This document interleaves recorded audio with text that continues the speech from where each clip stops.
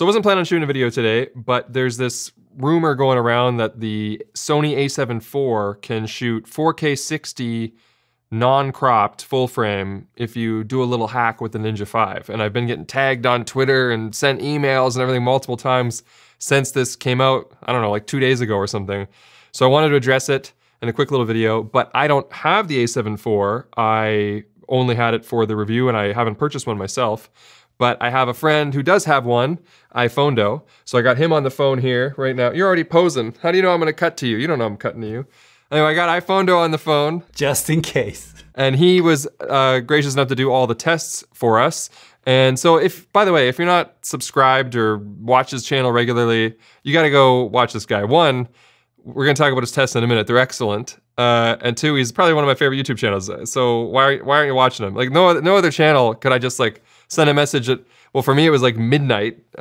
He's in the Pacific Coast, it was only 9 p.m. But where I was like, hey, can you do some tests? And he's like, yeah, what tests are we doing? So I appreciate you, iPhondo, thanks for doing the tests. And thanks for— It was my pleasure. The video in question says that if you take your a7 IV and you set it to 1080p, then you can go to 60 frames per second and there is no crop. That is true. That's like if you record internally 1080p.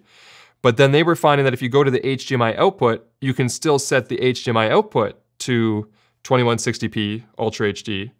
And when you do this, the Ninja 5 will display Ultra HD 60 in the top corner of it, which led this person to believe that he was getting 4K 60 recording on his Ninja 5.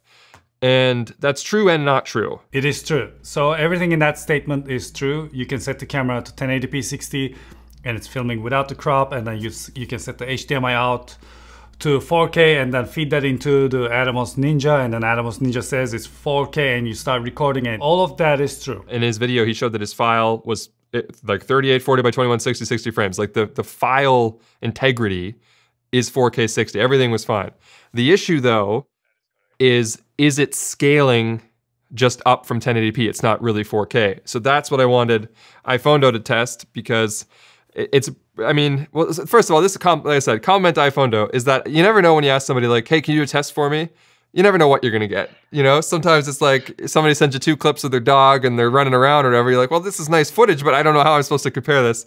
Anyway, you had a great shot. You threw a color checker in there. You got a little focus chart and you manually focused them all. Everything was locked off. It was beautiful. You did a great job. Oh, so nice to hear, because, you know, this is how we roll. This is how we do stuff, you know, in our channels. And it's really, really great to find someone who appreciates that, who does work in the same discipline. So it was a lot of fun for me to prepare it properly and send it properly for you. So we did sort of 2 batches of tests. The first one was just repeating what the video showed. You set it to 1080p 60, you record out to 4K.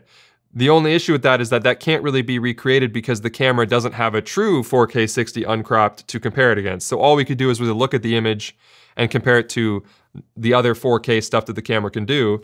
And to me, that first test looked like upscaled 1080p. It did not look like 4K. Do you agree? I completely agree. Yeah, it absolutely looks upscaled and nothing else. So we did the second batch of tests, which I think is probably a bit smarter based on the test situation. What we can do is we can force the crop in 1080p. We can turn that on or off.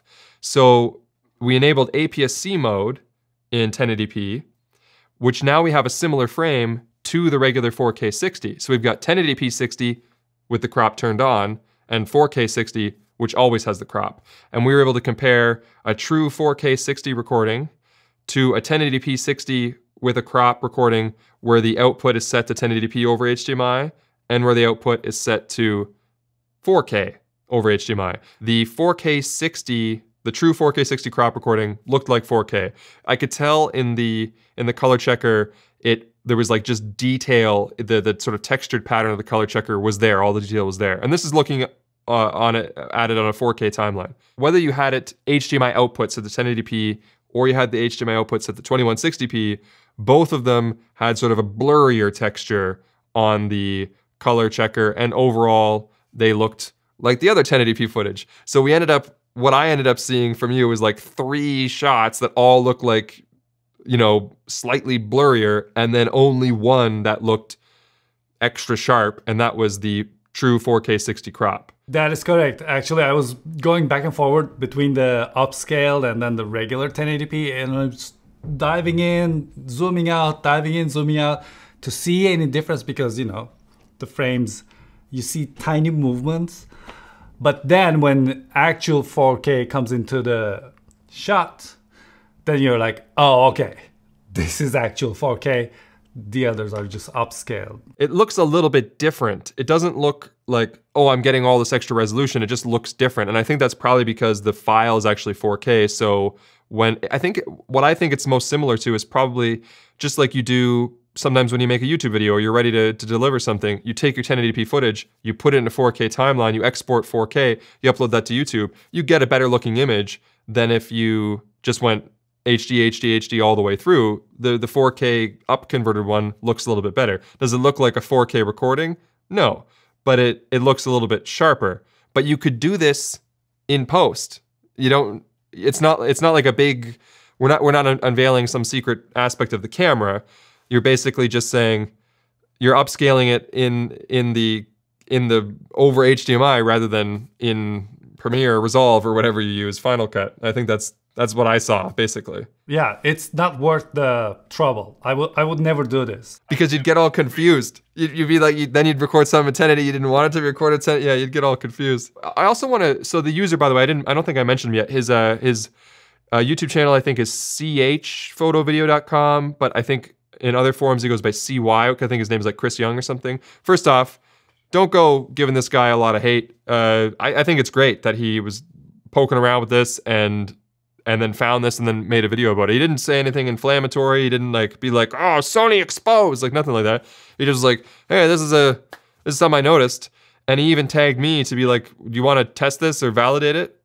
So this stuff is great because sometimes you do find something that's good. And I did the same thing with the A1s where I found that if you set the camera to 8K, but you record it out to 4K, you get like an oversampled 4K. But I only found the A1 thing by doing the same kind of stuff that this guy did. So I'm not criticizing it at all, it's kudos, you know? No, it's really good, really good. And this is how we go forward too. It's really good when people dive into stuff like this. What if it would have worked? I got really excited last time. I was like, oh, can it be? So yeah, basically a lot of the recent Sony cameras have had this thing where they can output different HDMI resolutions than what's being recorded internally.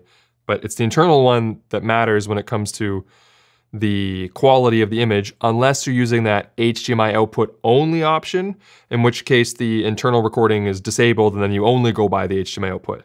But if ever we're trying to upsample, downsample, whatever, usually we have that turned off and we use both an internal and external combination. And in that case, it's the internal that matters, not the external number.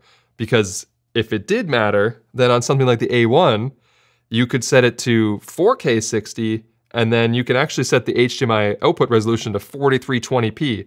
So that'd be like saying the A1 has a secret 8K 60 mode that they never told anybody about. It doesn't have an 8K 60 mode. Theoretically, you could upscale your 4K 60 to 8K, but it's just gonna look like 4K, just like the A7 IV's upscale 1080p kind of just looks like 1080p, maybe just a few percent better. I wish it worked, honestly, yeah. That's a better video. That's a better video to make than this one, where we just like validate it and be like, yeah, now you got 4K 60 full frame. But again, thanks to the original user. I think again, it's Chris Young or chphotovideo.com. Thanks to the original user for doing this test. Gave us something to investigate. And thank you to iPhonedo for providing the A7 IV tests. Such good tests. And thanks so much. And end of video, I guess. You got anything to say? All right, I'm done.